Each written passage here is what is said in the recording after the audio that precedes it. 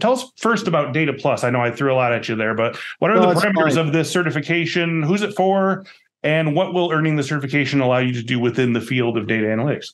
You bet. At CompTIA, let me take a step back just for a second. At CompTIA, we've traditionally focused on things such as infrastructure, meaning things like the cloud or servers, or like you mentioned with the A plus endpoints and technical support. When I say endpoints, I mean, like your mobile phone. Yeah. Mm-hmm. The PCs we're using right now, all that sort of thing. Exactly. So we've really been into that. We've also been in the security side of things very strongly. You mentioned Security Plus, things like that. But the two areas that we found that require a lot of needle moving, right? We feel that we've helped move the needle in the infrastructure space and the security space.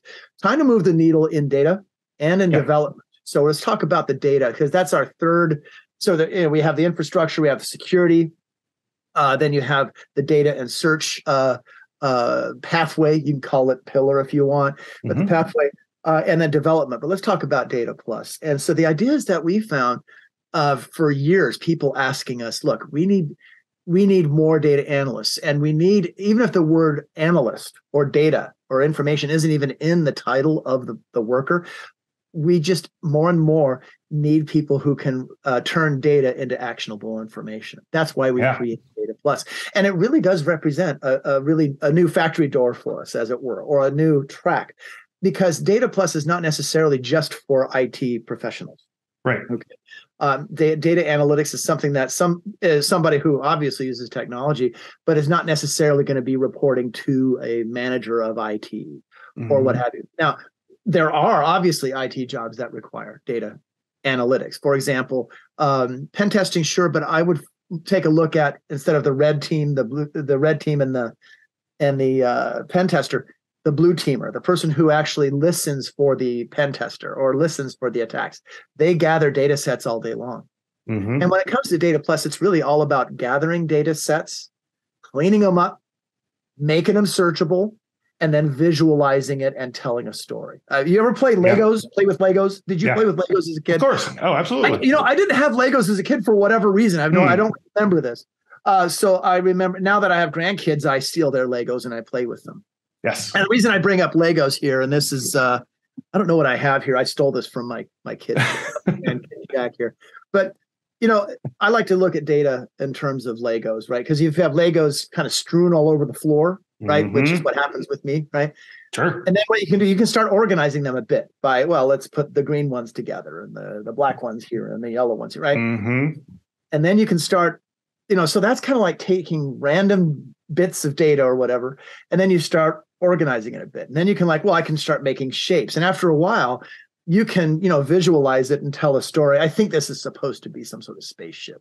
I would imagine like a hovercraft or something. Yeah, it looks good. Enough of the analogy stuff.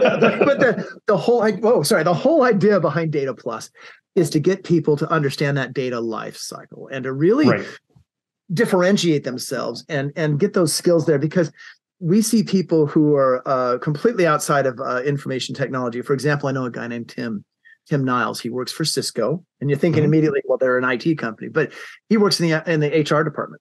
And he did start years and years ago as A plus, Network Plus, but very kind of slowly but surely he found himself over in the data side. And he has not worked for the HR department. The IT department, works for the HR department, gathering information about the welfare of workers, about the interests of partners, and they can start crunching data and coming together with really cool insights, teasing insights out of this random data about how people are working. And it makes changes to their HR policies. It makes people more engaged, makes them happier, changes in benefits. So instead of going on somebody's idea, you can actually focus on information. There's the research department often tells the joke to itself, well, in the absence of data, we'll go with my opinion. Right? Right. And that doesn't get companies as far as it used to.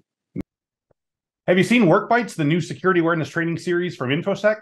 Our team produced this series with 3 E's in mind: making security awareness training entertaining, engaging, and educational. Just go to infosecinstitute.com/free to learn more about this hilarious office comedy. And hey, let us know what you think about it.